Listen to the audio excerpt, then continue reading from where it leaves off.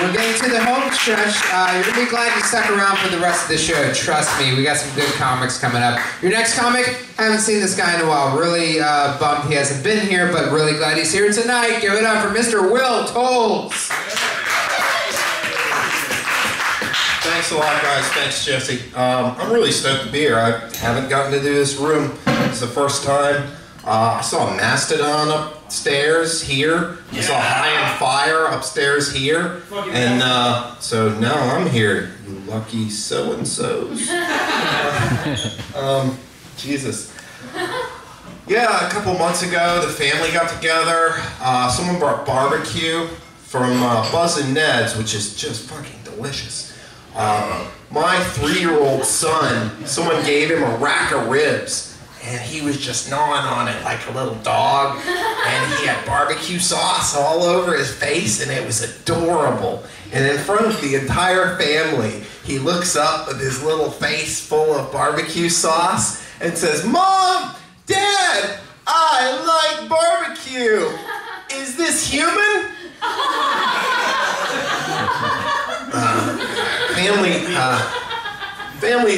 Families are, you know, their families are like assholes. They're not all beautiful, but they're where babies come from.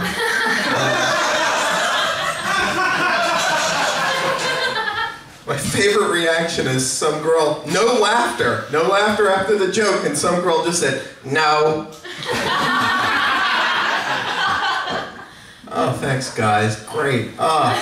No, Halloween's coming up. I'm just the 5th person to remind you guys of that. Halloween's coming up. Here's my little bit about Halloween. Now, my kid's just old enough, so he's finally starting to get what Halloween is, and he's excited about it. And for me, it's special too, because I came of age watching slasher movies, listening to death metal, and God bless his little heart, he wants to be Peter Pan, and it legitimately creeps me out. Like, he got me good. And Peter Pan upsets me deeply. And I have to be Captain Hook.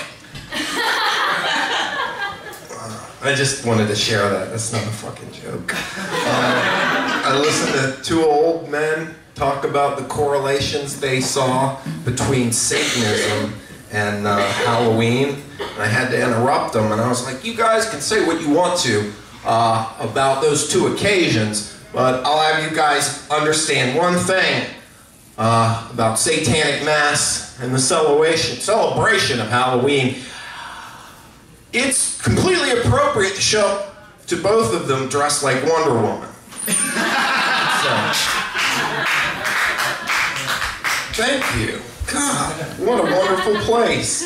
Let's see here. Jesus. All right. Okay. You know what? My favorite new thing technology has brought us is the touch screen option. There's a card swipe touch screen they've got in a lot of bars and coffee places lately. Because I don't like to do the mental acrobatics to figure out tips. They just flip that thing, you press the little button, 20%, the other little button, 25%. Because, you know, me, I'm allergic to 5th grade mathematics and not other people's germs. There are certain places that will offer you a discount if you bring your own bags or if you rode a bike to the establishment. I wonder what kind of discount you get if you pick a booger off the touch screen.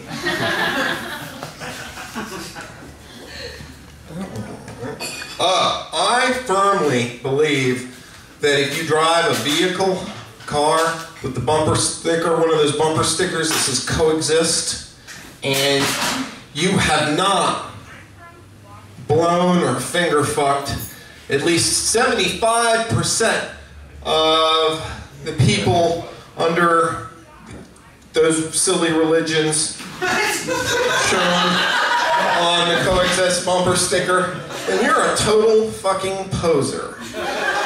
Maybe part of the problem. I'll leave you guys with this. My spirit animal is a piñata. And I was raised Catholic, so when I beat myself up, it's just to get to the candy. Thank you guys. This is my first time at McCormack's and it was lovely. I'll be back very soon. Thank you very much. Thank you. Will Towles, ladies and gentlemen. That was fun. Give it up, Will Towles, ladies and gentlemen. Give it up. Thanks. Your next comic, this guy came all the way from the 757 to make you laugh. So Richmond, it's like Tidewater area. Like, but hey, he drove here to make Richmond laugh. So Richmond, make him feel welcome. Give it up for Mr. Tyler Matthews. Thank you, Jesse. How's everybody doing? Good. Yeah, that's what's up. That's what's up. Oh, hi, John Thomas. He's gay. Yeah, he is. Oh man, I was looking at Facebook. If people, people are bitching about grown-up dogs. If you have a problem with dogs and you're complaining about dogs online, you really shouldn't get a puppy. You should not get a puppy. I don't care if it's a surprise and someone left a puppy at your door, don't take that puppy. I don't care if you went crazy at Vegas, don't come back home with a puppy. Especially if your girlfriend's trying to convince you that puppies are really cute and she's expecting a puppy really soon, don't get a puppy. The fact is, if you're bitching about grown-up dogs online, under no circumstances should you have a puppy. The title of that joke is, I'm okay with abortion because of shit I read on Facebook.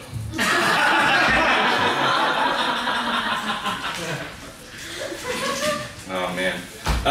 Being a comic, I'm always like working out on jokes and doing it in public a lot. I know a lot of the comics can relate to this, like working on jokes out in public, like you're always like kind of talking to yourself, mumbling about shit. It looks really weird. People look at you like you're possessed or a weirdo or something. I mean, I'll be just out and about and just going, oh, I gotta put this there, put that there. Oh, okay. So the monkey says to the other monkey, that's why your mama's a cunt. Oh shit, there's everyone staring at me. Hi, fellow strangers. How are you guys doing? So I figure what I do is get like a Bluetooth and put it in my ear, and like so I would look normal when I'm like talking to myself. The problem is, you don't look normal, you still look weird. Because people go at you and like, damn, why is that crazy cracker talking about monkey cunts? Who is he talking about that with? The only place I feel safe working out jokes in my head is in my room at the Richmond Psychiatric Center. It's a judge-free zone.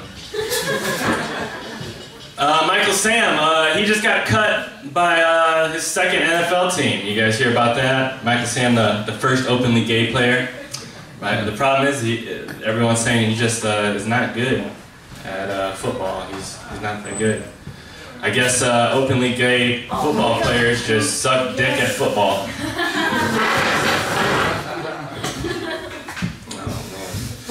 Oh, man. Have you ever been like looking at the ingredients of a Red Bull or a Monster while you're drinking it? And like wondered like, how the hell am I still alive?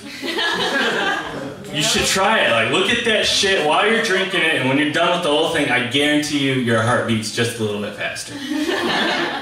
Cause that shit, you're not supposed to drink that shit.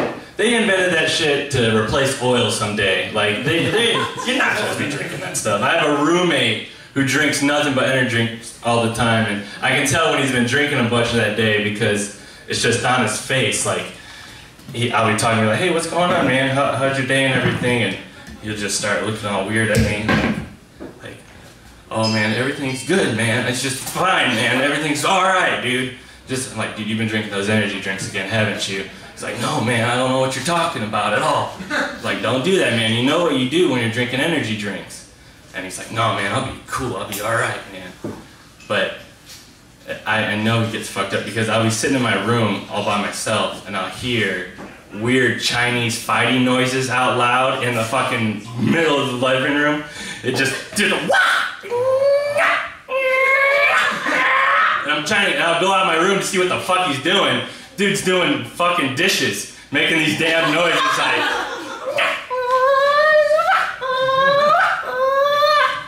finish because like the dishes never get done. So.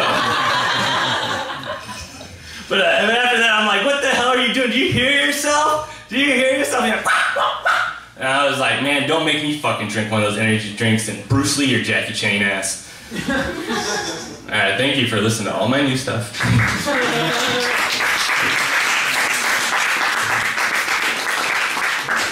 All right, Tyler Matthews coming all the way from Virginia Beach to give you that new stuff. Let him hear it. That was nice. That was nice. Give it up. One more time.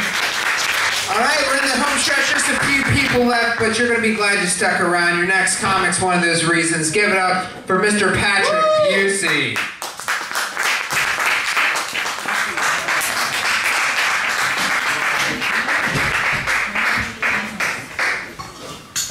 Hello, McCormack's. My name is Patrick, and I have anger issues. Not really, it's just like I have like emotions that go up and down just all over the place, and I think it comes from me being a vegan. Like as a vegan, I just only eat tofu, which is just straight soy and like estrogen, and it's just like, I just eat bricks of tofu all day, just cold bricks of tofu like off a conveyor belt into my mouth. And it makes my like positive and negatives go from like up here to down here very quickly. Like the other day I woke up and I was in a very happy place. I was smiling and I got in the shower and I was like, I'm gonna masturbate twice today. Once is routine. Twice is a little present to yourself because you know you're gonna have a great day. And then I went home to Mechanicsville to visit my family. That name speaks for itself. It's like, if you're not aware of it, it's hell outside of Richmond. There's flames and all. Yeah. And I'm aware. I went out there, visited my parents, talked to my mom for a bit, and then I went to the grocery store. And that's when shit just turned.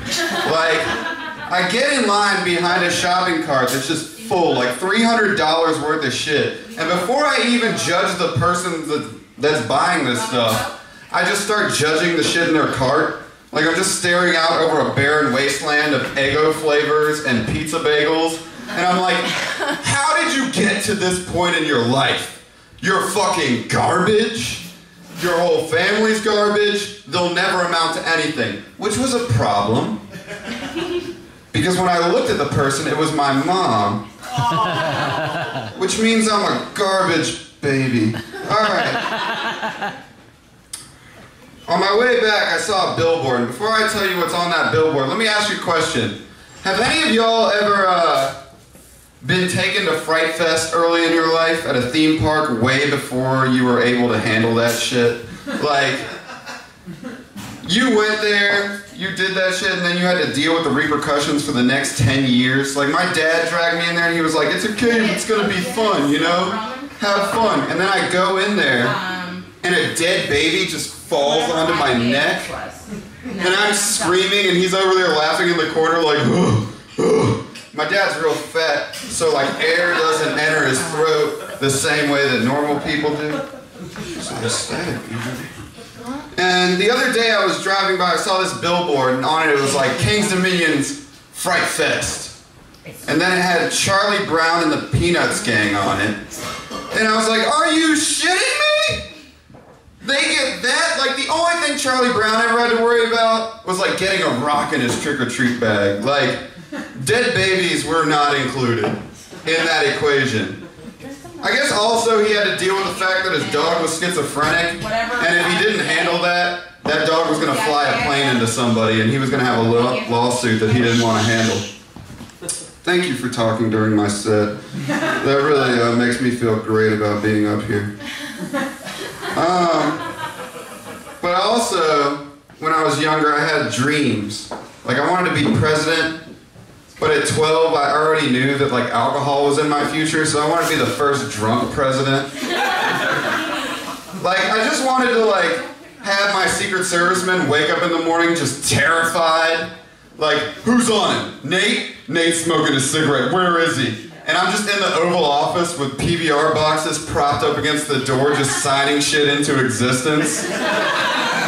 Like, I'm just like, from now on, Hunger Games, it's real. And it's just like, we're America, which means that we're not voting two people in. All children are in Hunger Games from now on. If one of us died, we all die. And then like the one that survives is the mascot of America. He's just huge and muscular and he's just stuffing hot dogs into his mouth. Just masturbating in front of the Russian mascot. Like, I wish that you could be me right now. But I did get a job recently. I got a job as a substitute teacher.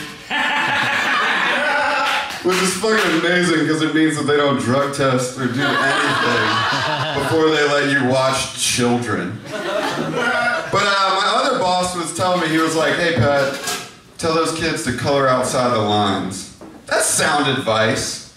But the way he said it was like, tell those kids to color outside the lines. Which immediately made it pedophilic. Pedophilic's not a word, but now it is, because I have a mic. I'm gonna finish on this. As angry as I am most of the time, I don't get in many fights. I've only been in one in my entire life, and that's because, just look at me, it wouldn't last very long. But I like to put titles on things, and the title of this fight was The Watermelon Altercation. And I'm gonna unpack that for you. I was a mean dude, and my roommate did a lot of acid, so I was like, he's going crazy. And he took offense to that. So he comes down, I'm watching TV, and he hurls a watermelon slice at my face. I brushed it off. I was mature, grown about it. It's not until the second watermelon slice strikes you in the face that just you turn Super Saiyan and start Kamehamehaing everything in the room. And it's also weird that he wasn't holding that watermelon slice after the first one. He pulled it out of his pocket like a weapon. That's the end of that new joke. My name is Patrick Buhse. Please welcome Jesse back to the stage.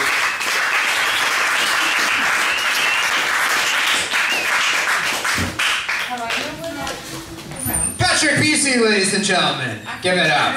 Yes. We have just 2 comics left, and you're going to be glad you stuck around. Your next comic